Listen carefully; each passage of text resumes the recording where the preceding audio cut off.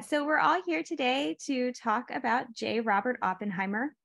The idea of J. Robert Oppenheimer has always been captivating to a broad audience. Many of us, including our moderators and panelists, are very excited to see Christopher Nolan's interpretation of this much-told story this July. The myth of Oppenheimer was being shaped and reshaped before the dust of Trinity's test had even settled. But what are we more fascinated by, the man or the history he lets us tell about ourselves? Today, the archives and the Math and Natural Science Library of the Institute for Advanced Study is very excited to bring together 4 science writers to help us explore this very question. I'm going to introduce our first panelist. Siobhan Roberts is a science journalist and a regular contributor to the New York Times. She is the author most recently of Genius at Play, The Curious Mind of John Horton Conway, which she wrote during various visits as a director's visitor at the Institute for Advanced Study. She is currently working on a biography of another Institute mathematician, Verena Hubert Dyson, who was a member here from 1948 to 1949. Our next panelist, Graham Farmelo, is an award-winning biographer and science writer. Based in London, Graham is a fellow at Churchill College, Cambridge University, and a regular visitor at IAS. His books include The Strangest Man, The Hidden Life of Paul Dirac, Quantum Genius, Churchill's Bomb, How the United States Overtook Britain in the First Nuclear Arms Race, and most recently, The Universe Speaks in Numbers, How Modern Math Reveals Nature's Deepest Secrets. Our next speaker is George Dyson. George is a science historian as well as a boat designer and builder. He's the author of Bidarka, Project Orion, The Atomic Spaceship, 1957 to 1965, Darwin Among the Machines, Turing's Cathedral, and most recently, Analogia, The Entangled Destinies of Nature, Human Beings, and Machines. And last but certainly not least, we have Alex Wellerstein. Alex is a historian of science and technology with a research specialty in the history of nuclear weapons. He's the author of Restricted Data, The History of Nuclear Secrecy in the United States, released by University of Chicago Press in 2021. And he's also the creator of the Restricted Data blog and The Nuke Map, a popular website for simulating the effects of nuclear weapons. Alex's writings for general audiences have been featured in The New Yorker, Harper's Magazine, The Atlantic, The Washington Post, and many other venues. He has a PhD from the Department of the History of Science at Harvard University, was a research fellow at the Managing the Atom and International Security Programs at the Harvard Kennedy School, and an associate historian at the American Institute of Physics. Presently, Alex is an associate professor and the director of Science and Technology Studies at the Stevens Institute of Technology in Hoboken, New Jersey. So welcome to all of our panelists. And before we get started, we are going to leave time at the end of our moderated questions for some audience questions from you. Please submit them through the Zoom Q&A function and we'll receive them. And please feel free to leave commentary in the chat, but be respectful of the panelists and your fellow attendees. And with that, Caitlin, take it away. Well, thank you to our panelists for being here today. I'm going to get us started with our first question. What do you feel can be learned by revisiting Oppenheimer's legacy in the public sphere today? For the members of our audience who, like us, are just planning to see this movie on the 21st when it comes out, what should they remember? And Alex, if you don't mind, we'd like to start with you. Yeah, thanks so much. And I'm so pleased to be on this panel and to be here. You know, as a historian who has studied Oppenheimer quite a bit, I'm interested in the fact that we like to tell the story of Oppenheimer, and we always tell it. It sort of serves as a parable whenever we're telling it, and it's either a parable about what theoretical science can get you, or it's a parable about the evils of politics, or it's the parable of, it's a Faust story.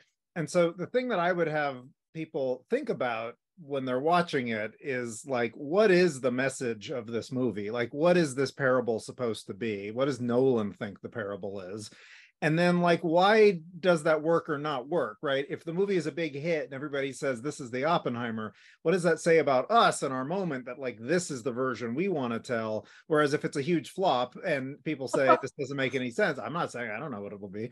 Like, that's interesting nonetheless, too. Like, where does it diverge? So anyway, those are the things that come to my mind. I'm interested in what other people have to say as well. So Graham, Siobhan, George, feel free to jump in.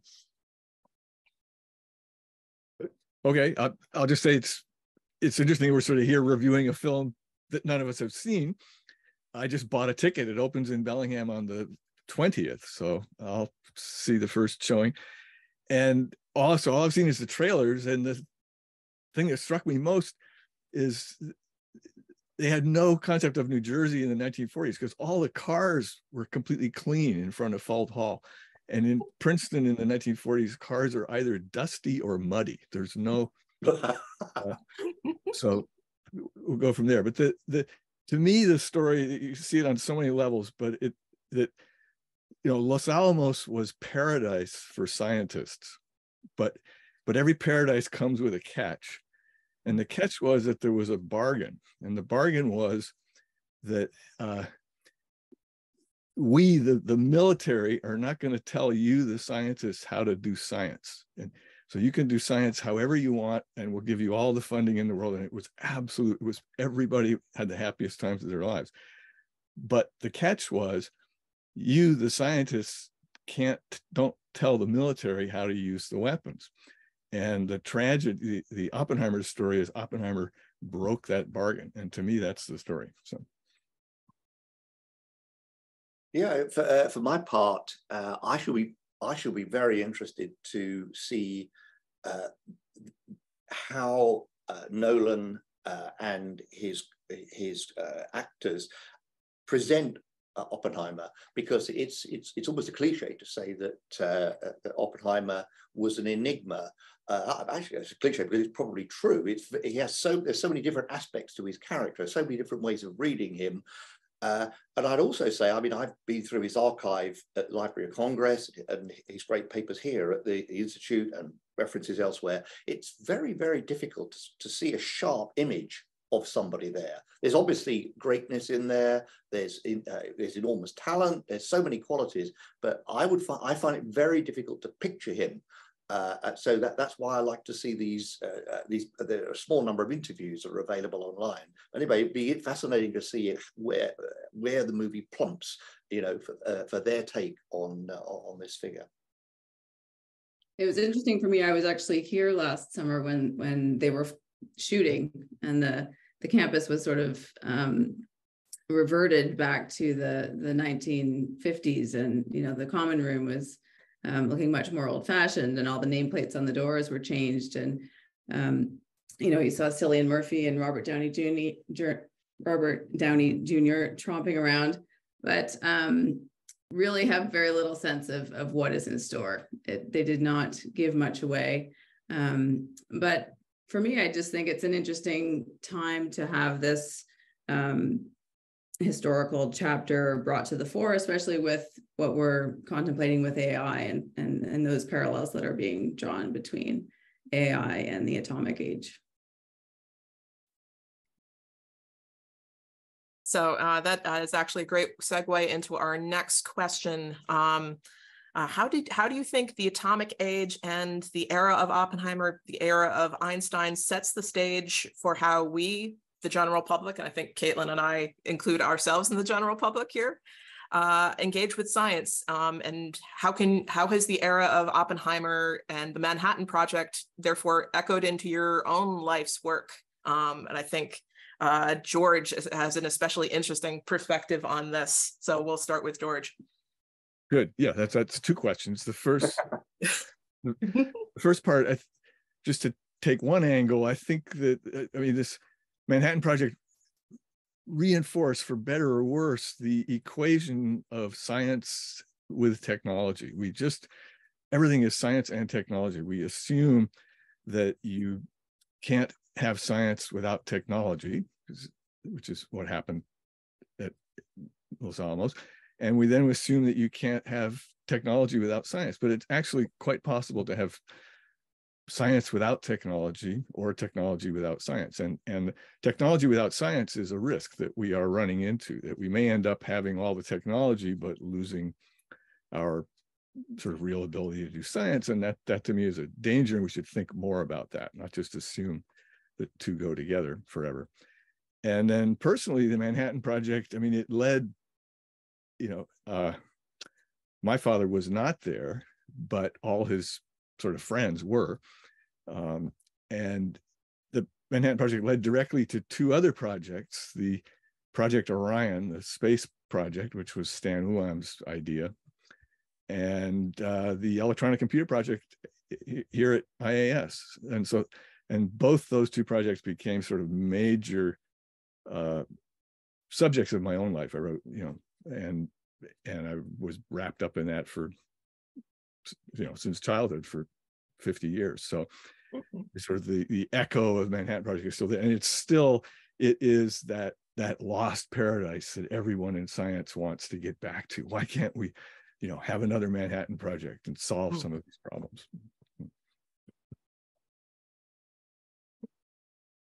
Alex, Graham, Siobhan?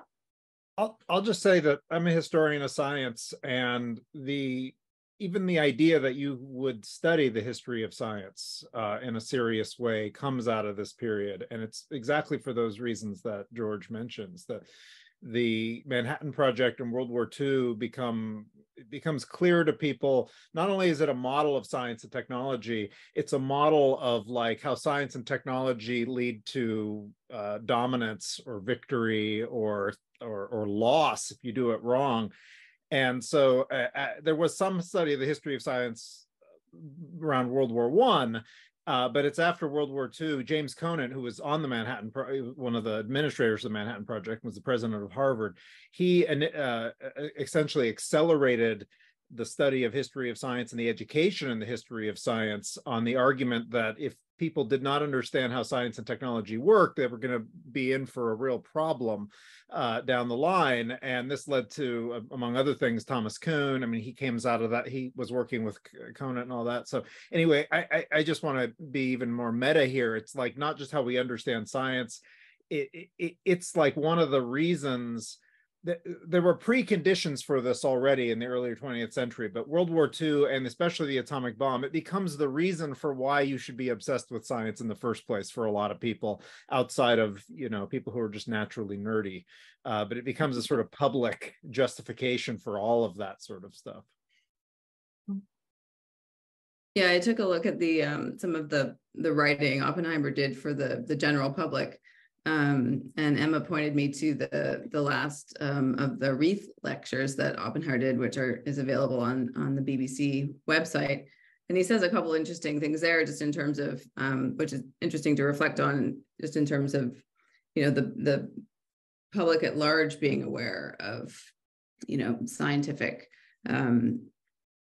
discoveries and implications. And it's interesting how he talks about community and he's not just talking about the scientists, but bringing, everybody in society into really have exposure with scientific ideas. And he says at one point, it's kind of humorous. He sort of says, we are, of course, an ignorant lot. And then he sort of gives a chuckle, which was by far the liveliest moment of the talk. But then he says, the mitigant of our ignorance is the possibility of knowledge and open access to knowledge, and the possibility of, observing and analyzing and asking questions, how, why, and to what end, and sort of engaging everybody in society in that conversation. And so it was impressive to see how deeply he thought about how to convey scientific ideas and engagement with science to the public at large. Graham?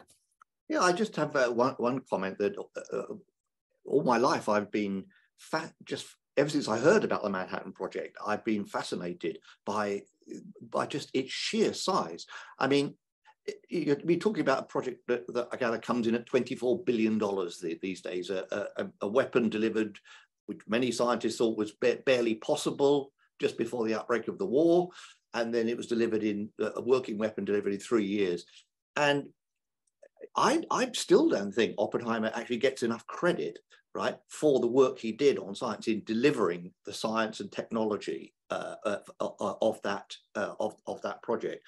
Remember, he was not the greatest scientist in that group, right? But he he brought together these physicists, chemists, engineers, and a host of other people who had to work with the government, and he had to do all this stuff, making sure they had the right atmosphere there, that all the equipment. I know money was no object, but working with that many scientists is like herding kangaroos, frankly. It's really, really not easy. And he did it.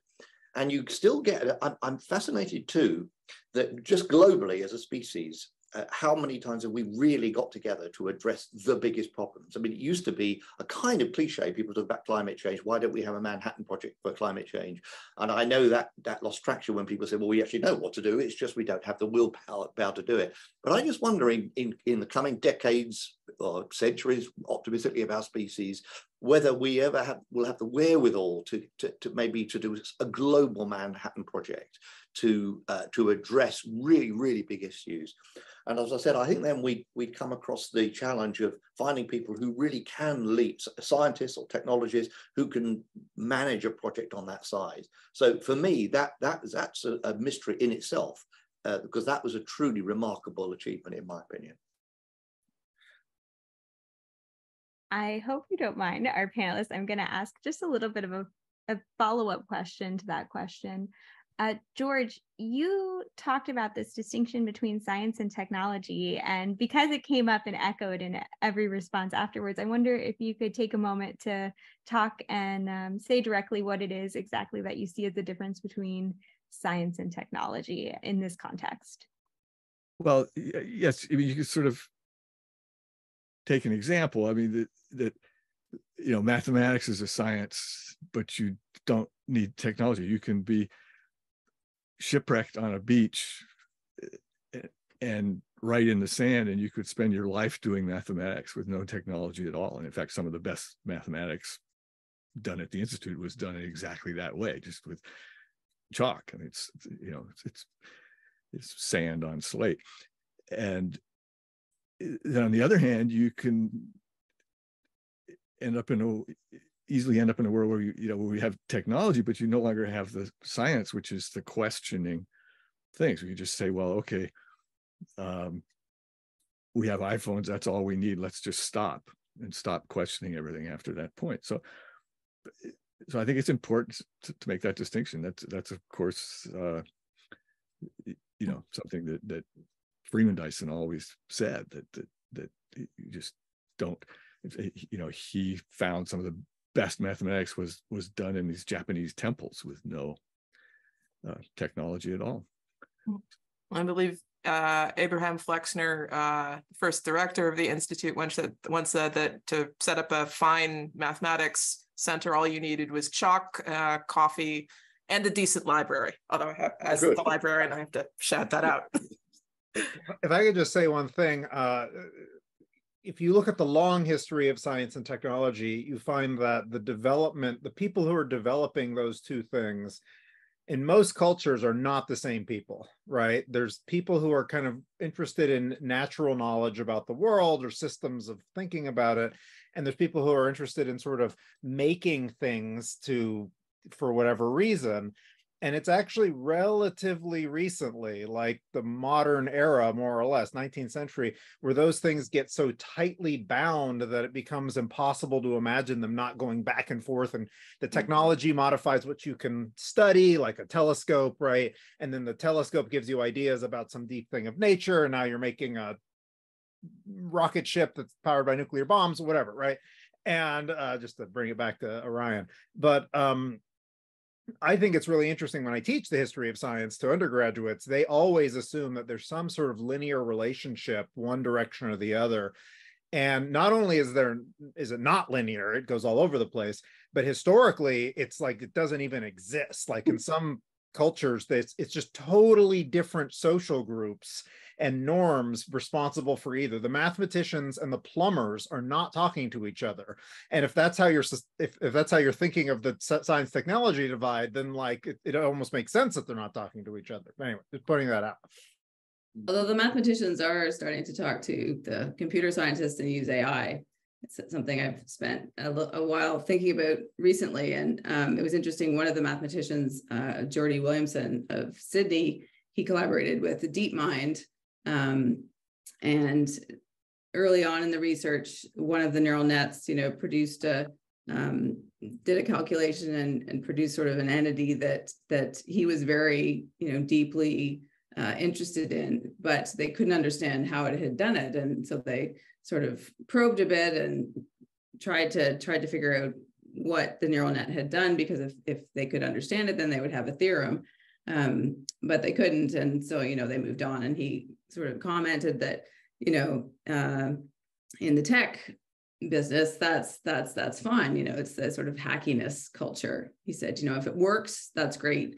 But mathematicians really want to understand the why of it and get at the more intuitive leaps that the machine is somehow taking.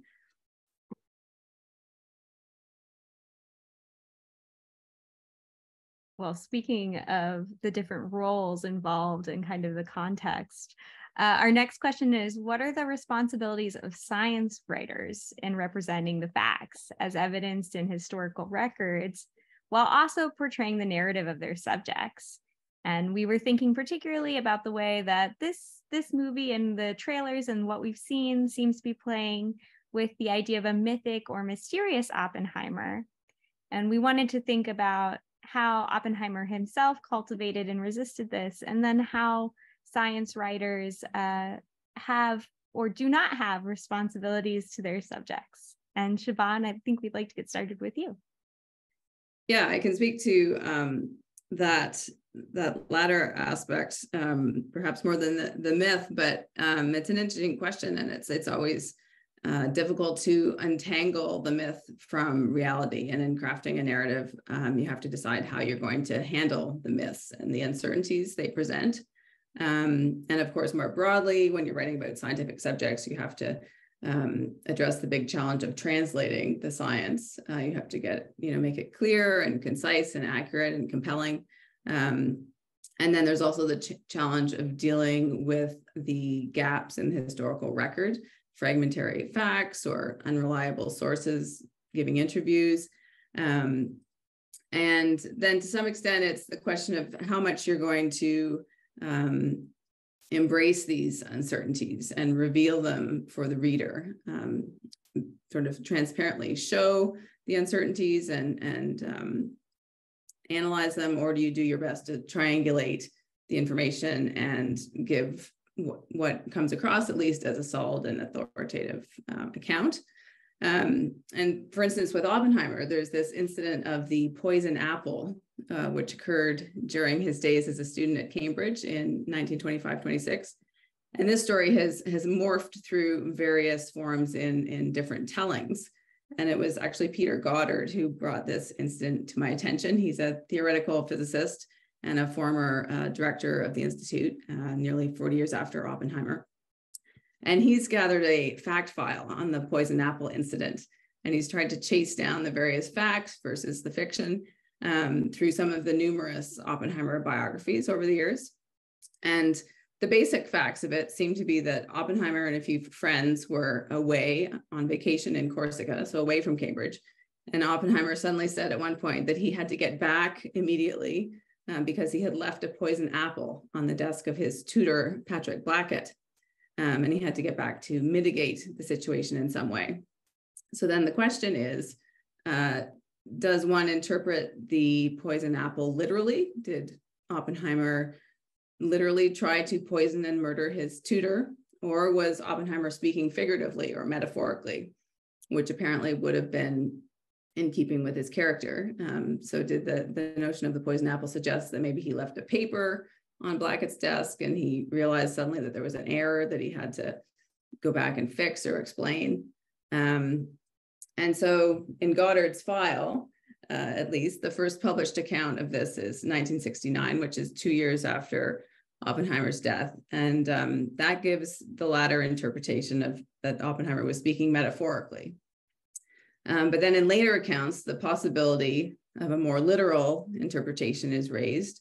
And the story gets distorted depending on which source you follow. There seems to be 3 main interviews, 2 friends of Oppenheimer's who were there with him on the vacation, and they expressed some doubt that he was speaking literally.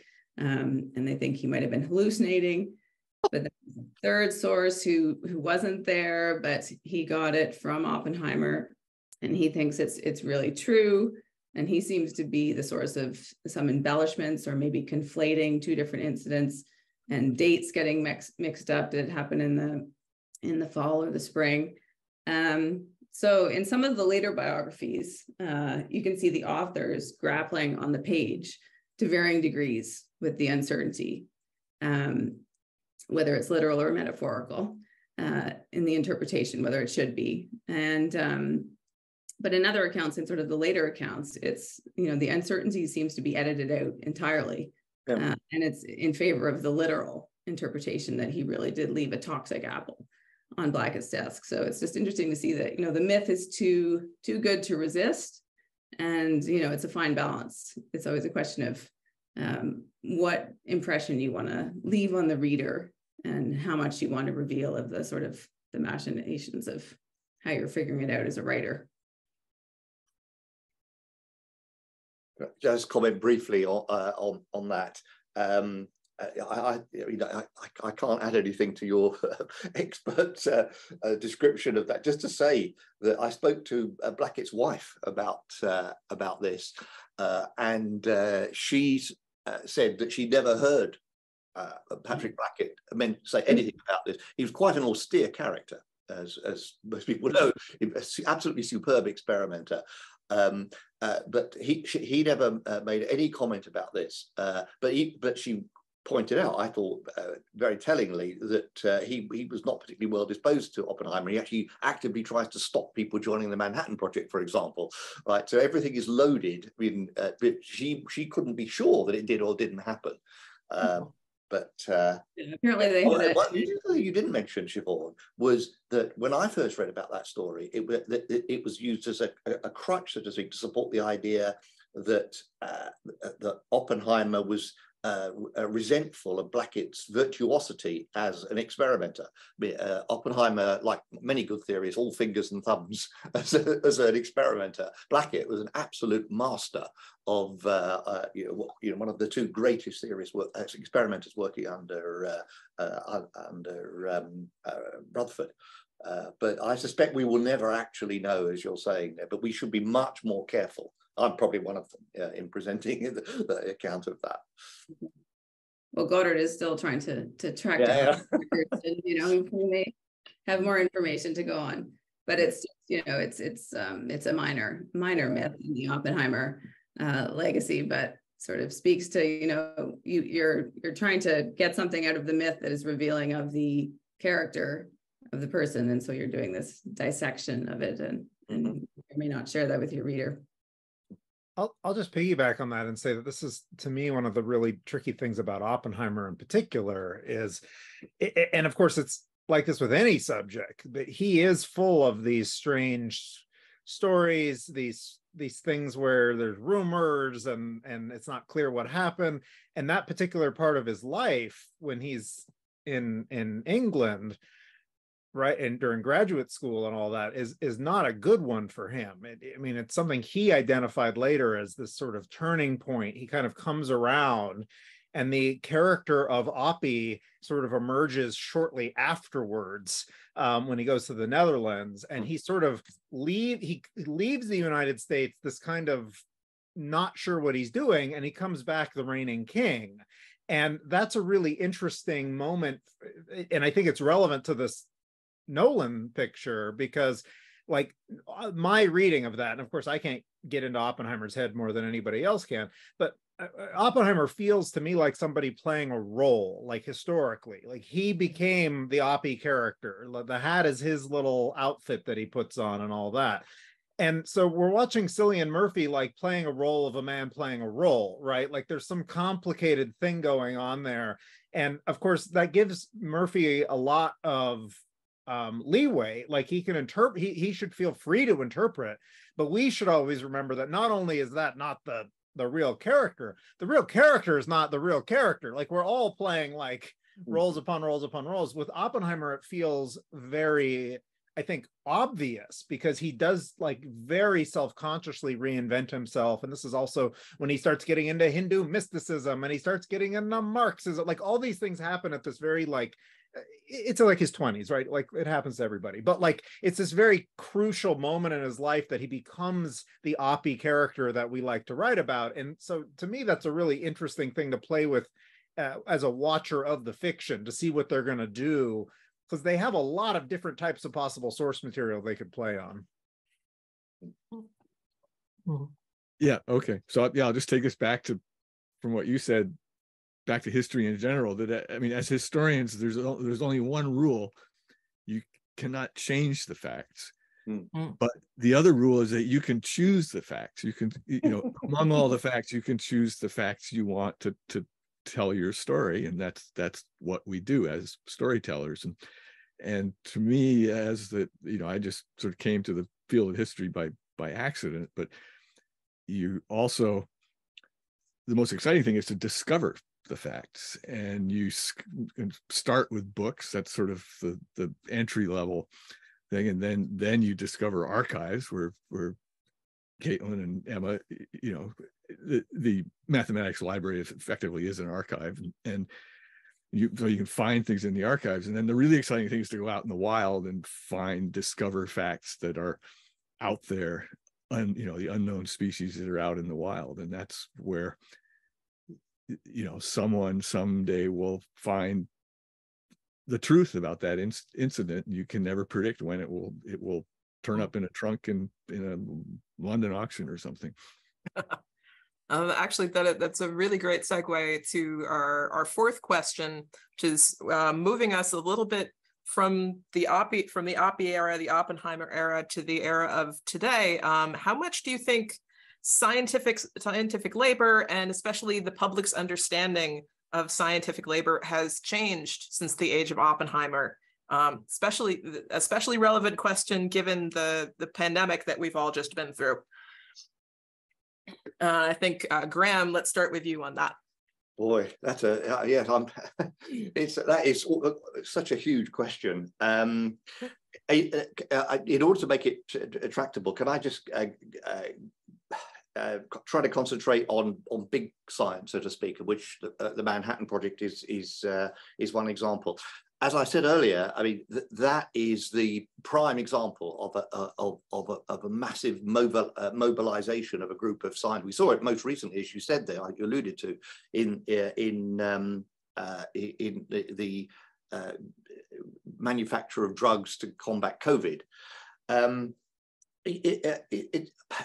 I think, though, that with the Manhattan Project in particular, we pick Oppenheimer as the grand figure, right? This is why, of course, he's the star of the movie, and why we're talking about him today. But in fact, it's so much more complex than that.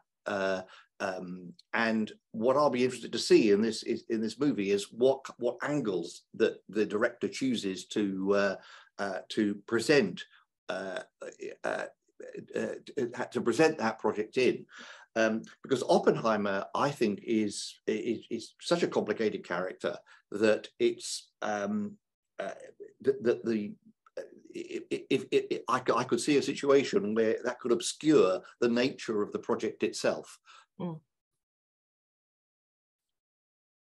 Alex, George, and Siobhan, jump in.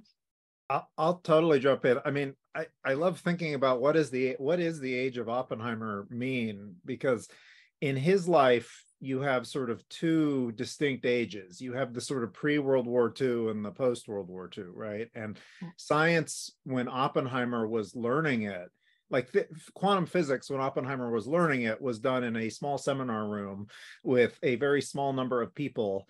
And Oppenheimer himself was reportedly a terrible teacher. I mean, people loved him, but like he just chain smoked and wrote on the board and rewrote over his equations. And there's these cases of people taking his class 3 or 4 times and saying, oh, it's a really great class. I still don't understand it at all, but like, it's really great.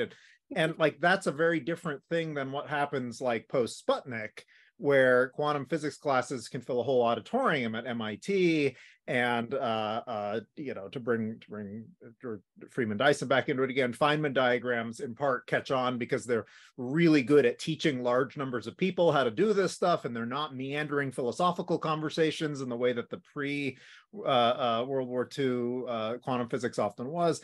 So like even in his lifetime, there's two different ages. And if we think of like his life from 45 to the end of the 60s, that's a particularly potent moment in American science. That's real Cold War science.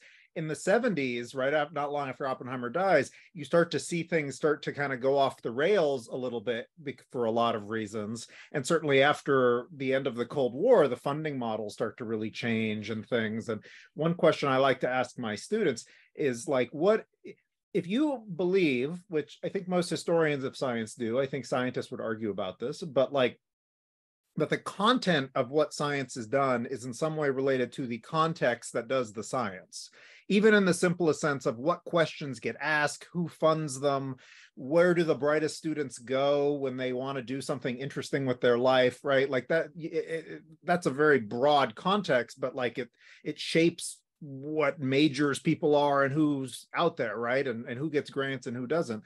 Like, what's our context going to produce going forward, right? What kind of science or technology are we prioritizing? To me, that's a really interesting question. I teach at a STEM school to ask people who are going out there, like, what do you think what would our world produce? What should it produce? And I think that's a really like deep question to ask about these things. It's something that Oppenheimer himself very much cared about, right? Because this is one of the reasons he does all this public outreach. We mentioned the Wright lectures. Part of it is he doesn't want to be a passive member of the culture. He is trying to influence that direction in a really pretty strong way. So I think that's a really interesting way to sort of think about the age of Oppenheimer and beyond, and what that might tell us.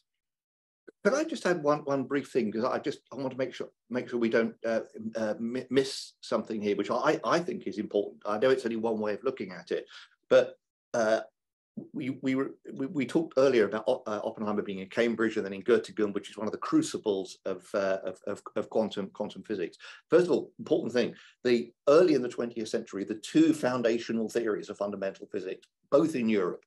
Right, they were quantum physics, mainly European, relativity, Einstein and others again in Europe. By the time you get to the 1930s, when Oppenheimer is in his pomp in Berkeley, right, America is the world's scientific leader, and he is one of the preeminent people, right, a great leader, a great critic who set up the first really good theoretical physics department in America.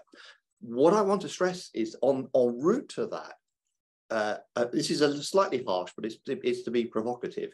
But by the standards of the people that Oppenheimer revered, and he cultivated what he called a taste for physics in Europe. I'm talking here about your Paulis, your Bohrs, your Dirac's, your Heisenbergs. Oppenheimer was a failure.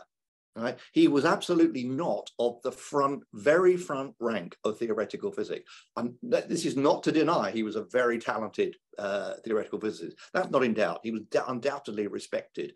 But people, to use Pauli's phrase, thought that he regarded physics as an avocation, right, a hobby, as opposed to, they said, to psychoanalysis, which was his real interest.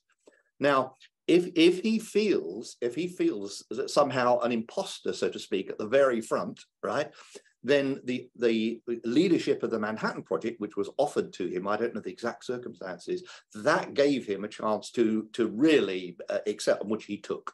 Right, but I just wonder, I don't know this because there's psychoanalysis in there, one can speculate all day, but the extent to which Oppenheimer was driven by that opportunity to put himself in the front rank of history. Siobhan and George? I'm feeling George might have something interesting to say. Go ahead, I'll follow. No, you go. Okay, well, I mean, quickly, yes, Graham, you're exactly right. And these big things that change the world are often driven by very personal things. And I think in Oppenheimer's case, was his chance to lead an army, and he had always felt in the shadow. It was complicated personal stuff, but the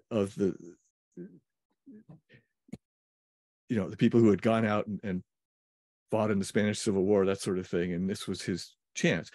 That now, in the broad historical sense, we've touched on this, but the real lingering question from the Oppenheimer time that still is not a mystery, but we all know that, there was the Manhattan Project and there was the Apollo project, and both those projects, there is no way we could accomplish that in the same time period today, because we have so much better resources, but nobody would dream of doing that in 3 years or getting to the moon within a decade. We'll be lucky to get there a decade from now. And that's, how did this happen? And Oppenheimer is sort of part of that central mystery, how he, as the orchestra conductor, got that to work. And why can't we do it today?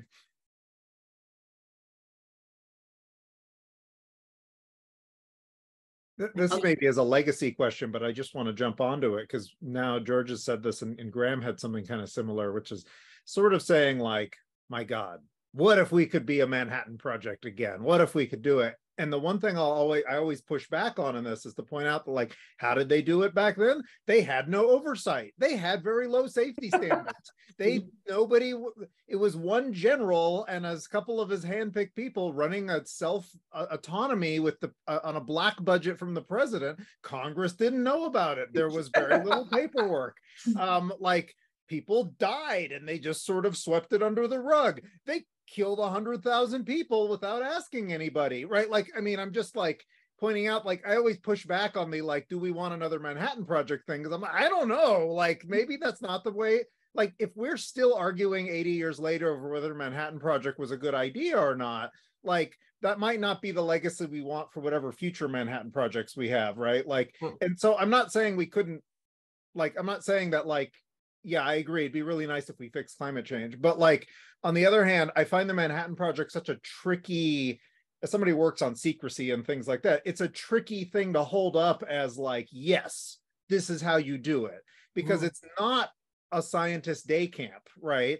It's a military industrial project to make a weapon of mass destruction and deploy it against the country that didn't have any weapons of mass destruction. And I'm not saying whether that was right or wrong, but I am saying it's a little, and literally doing it with no oversight at all. And it's as anti-democratic as you can be. It does feel sometimes a little bit like admiring how well Mussolini's trains run, right? Being well, I don't know, there's a downside to that, right? But anyway, just as my little pushback as a historian.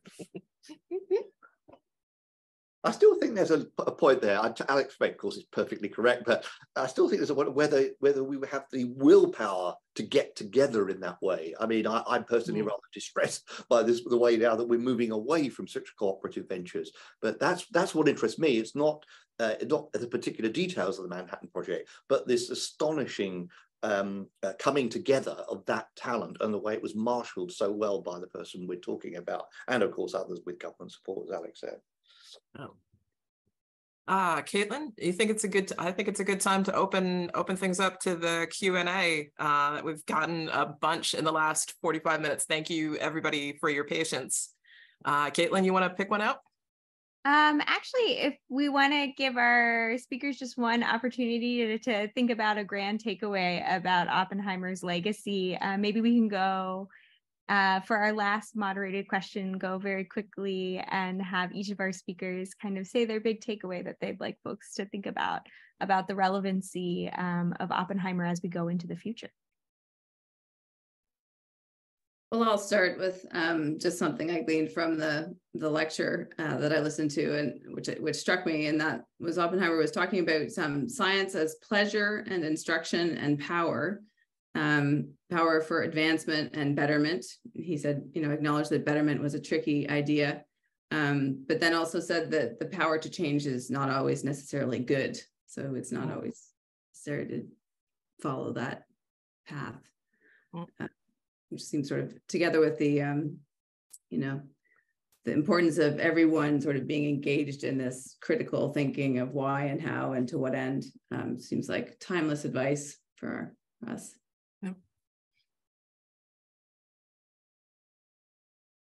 George, you want to go next?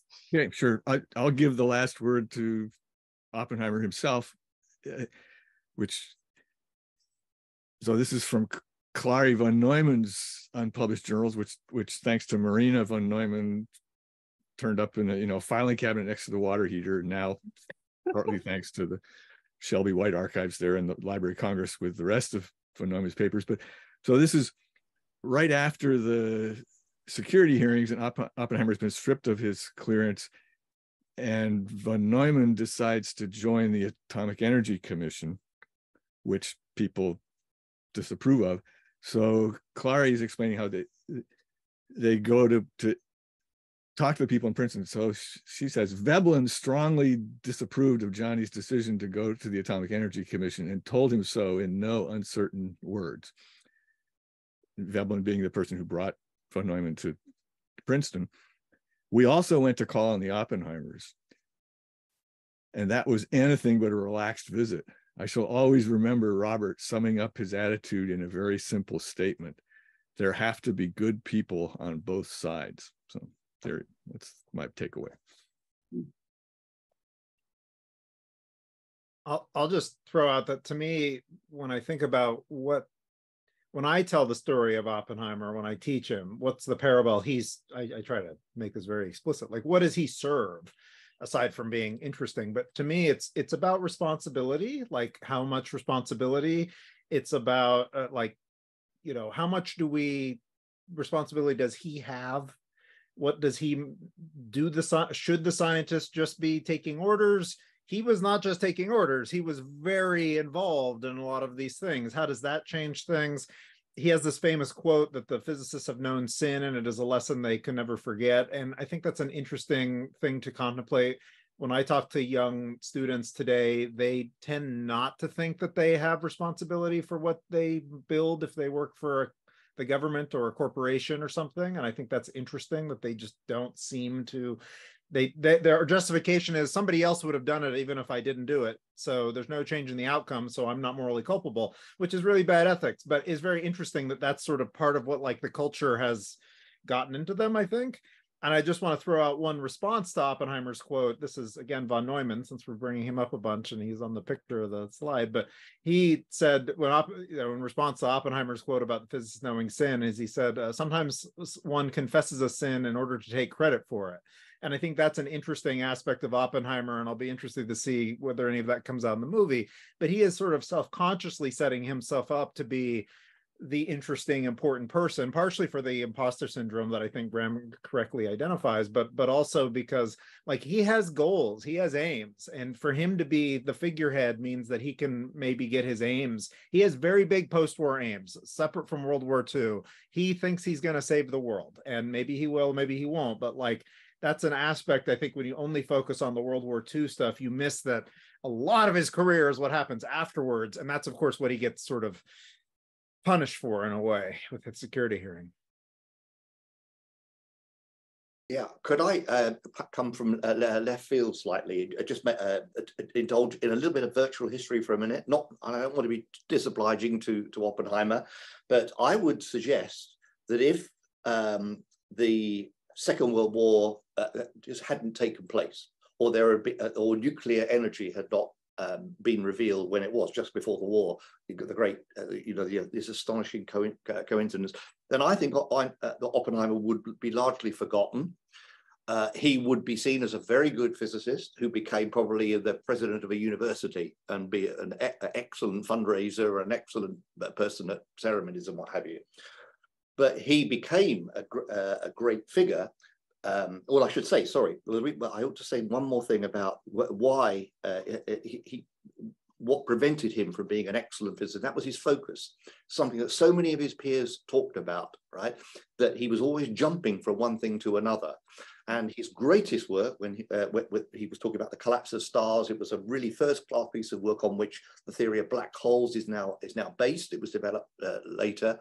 But he didn't go back to that, wasn't even interested in it later in his life. with the Manhattan Project, it gave him the opportunity, the drive to focus. He had the skills as a physicist, the intellect, the people skills, and the ability to liaise with the government, that I'd struggle to find somebody who would be another choice for that role. And he seized it brilliantly. And that's why we're talking about him today. Thank you to all of our panelists. Since we have about 7 minutes left, we are going to go over to our questions from our question and answer. I'm just going to start us off in order. Our first one is kind of a fun question. Have any of our panelists seen John Adams' opera, Dr. Atomic?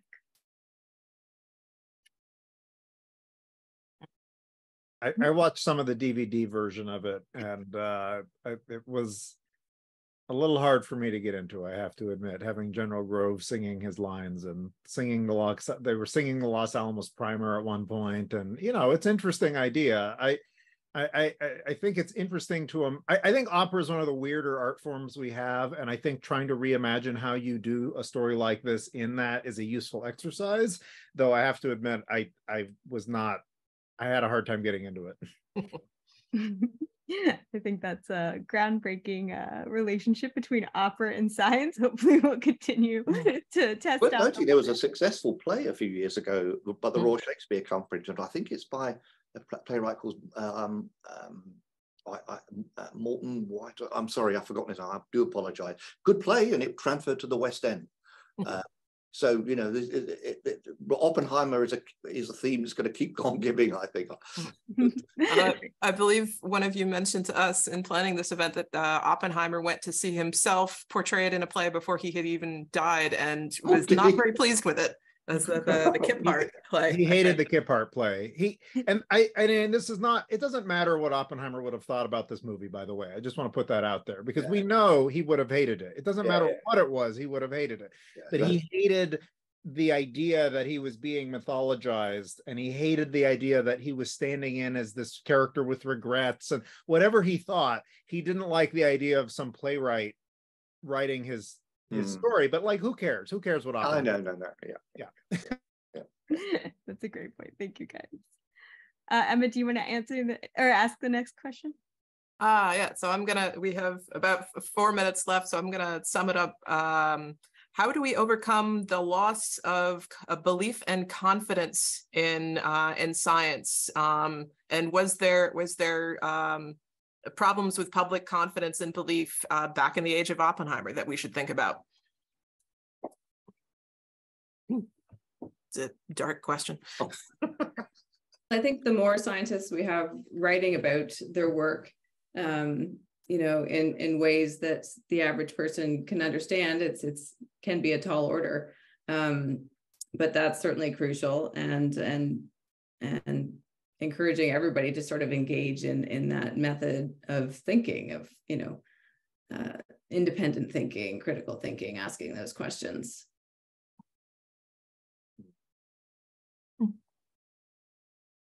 I think Oppenheimer would have been the wrong person to ask this. And I don't mean this, and I'm not sure we're the right people to ask this either, but like he is an expert's expert, right? That's he exists and thrives in a world of expertise and super erudition and education and all of that. And that is not the problem we're talking about. The problem is not highly educated people having the wrong ideas. The problem is people who are not educated and don't want to be educated and resent education. And that's almost a psychological question or a sociological one. And I will just say, if I was going to, again, tie it into Oppenheimer, one of the real disasters that came out of Oppenheimer's sort of legacy was this idea that a theoretical physicist can tell you everything about life. And that is totally wrong. And like, he himself is a great example of, like, theoretical physicist knows a lot about many things. Politics is not one of them, right? And I'm not saying that you can't know about these things, but there are other forms of expertise in the world. And like, for me, the question of how do you convince people not to drink Drano is not a question that a theoretical physicist is going to give a good answer to, because they are not the target audience, and they don't know who the target audience even is. They probably haven't met anybody in that audience for 30 years, right? And so anyway, just putting that out there. I think we have like a couple minutes left. Do we want to have like one really short question? Caitlin? We can ask. So we have a question that I think we've explored a little bit, but this is a great opportunity to kind of have a last word on this. One of our participants, Douglas Bell, says he's intrigued by the parallel drawn between AI and the Manhattan Project. And he asks, is the gold rush towards AI subject to a similar critique? So are we rushing too fast towards AI? Is AI perhaps malign? Good Lord.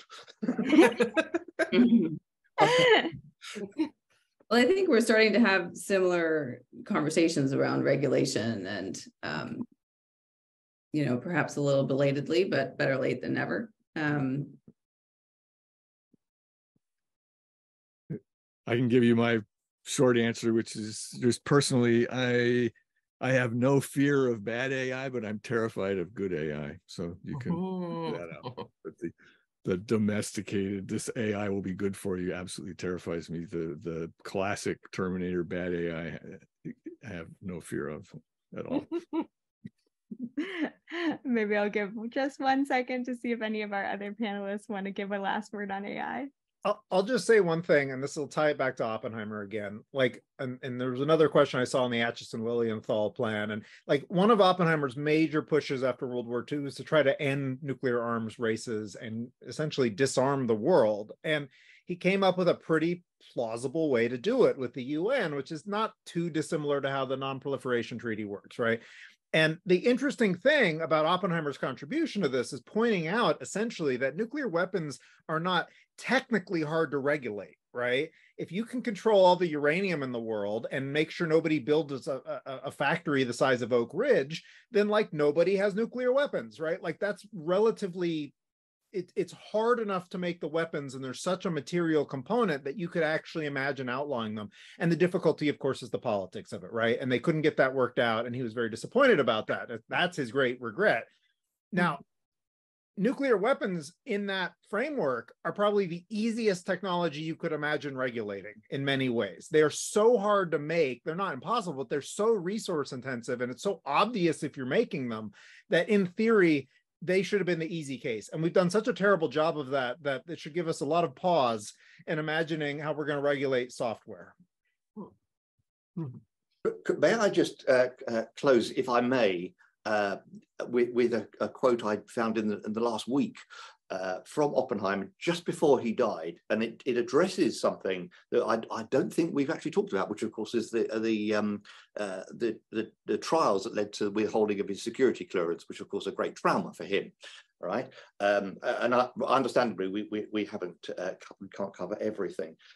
What astonished me about this letter was written just a few weeks before he died. It was written to James Chadwick, the discoverer of the neutron, and it's a valedictory tone to the last paragraph. And he says, "Didn't we live at a lucky time when even our critics were so full of love and light?" Oh wow!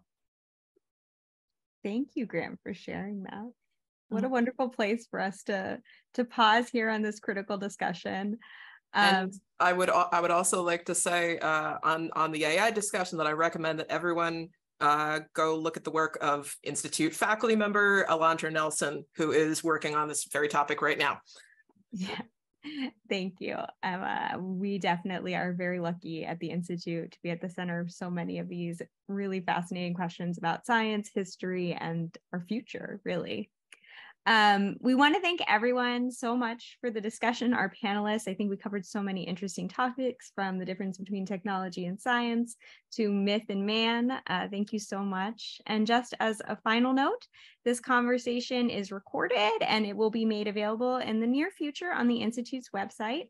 And if you didn't get enough Oppenheimer content today and you're in the Princeton area, we just take a moment to mention that our friends at the Historical Society of Princeton are welcoming the general public to an Oppenheimer walking tour that's set to take place on July 28th, August 6th, and August 13th. And that will aim to uncover the role of Princeton and Oppenheimer's life.